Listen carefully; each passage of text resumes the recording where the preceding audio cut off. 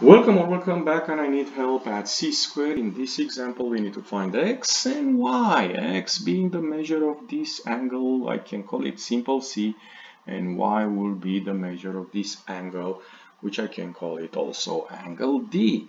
And what is so important about this picture? We have a polygon, a quadrilateral inscribed in a circle.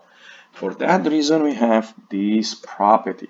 Opposite angle in an inscribed quadrilaterals are supplementary. Which one are opposite angle? I'm looking here, angle A and angle C, for instance. Those two angles are supplementary, right? So measure of angle A plus the measure of angle C equals 180. That's the statement. So now we're looking here, we have 136 plus x equals 180. We're going to subtract 136 on both sides, and what do we get?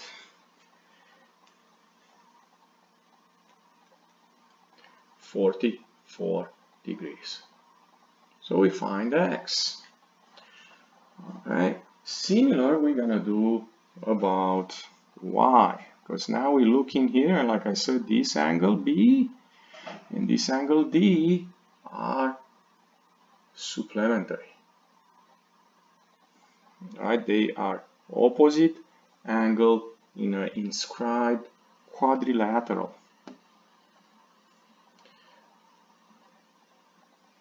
Okay, so we have the measure of angle B plus the measure of angle D equals 180. This is the statement that tells us supplementary. And then we're just going to replace it. We have 124 plus y equals 180. The only thing we need to subtract 124 from 180.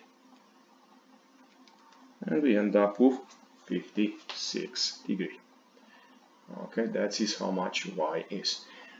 Again, do not forget this wonderful property for an inscribed quadrilateral. Opposite angles are supplementary always. If you enjoyed this video clip, don't forget to click the like button and come back on C Squared for more help. Thank you.